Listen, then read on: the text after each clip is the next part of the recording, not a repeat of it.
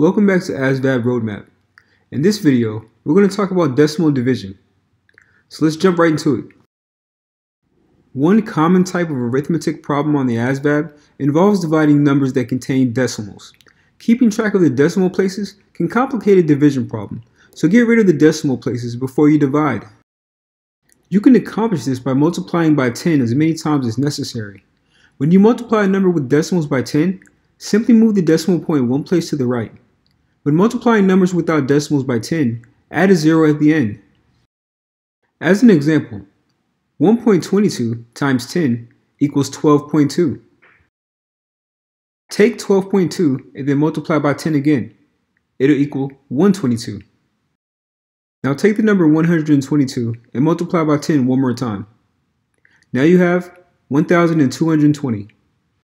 It's as simple as that. Now let's do a problem and show you how this works. When presented with the decimal division question, you should write the division problem as a fraction. Then, you will move the decimal points in the denominator and the numerator the same number of places to the right. Adding zeros is necessary, until you have completely gotten rid of any decimal points. Scientific notation. Scientific notation is a method of writing very large and very small numbers that also involves moving decimal points. The first part of a number in scientific notation will be equal to or greater than 1 and less than 10. The second part of the number will be a power of 10. For powers of 10, the exponent is the number of zeros the number has when written out. For example, 10 to the fourth power equals 10,000.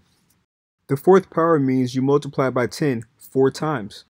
We will speak more about exponents in the next video, but for now let's stick to scientific notation.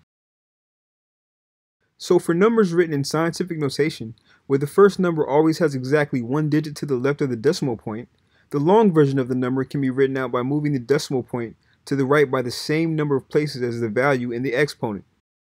As you can see here, all you have to do is move the decimal point 4 times, and you have your new number. Scientific notation also uses negative exponents to indicate the proper placement of the decimal point in a very small number. A negative exponent in scientific notation means that you move the decimal point to the left. Once the decimal point has been moved as far left as possible, start adding zeros to the right of the decimal.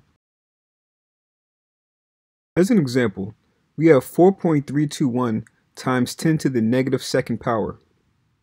This equals 0.04321. For negative exponents, we just move the decimal point to the left, in this case, 2 spaces.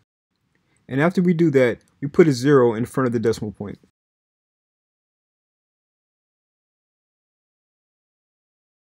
Alright guys, that was our video on decimal division.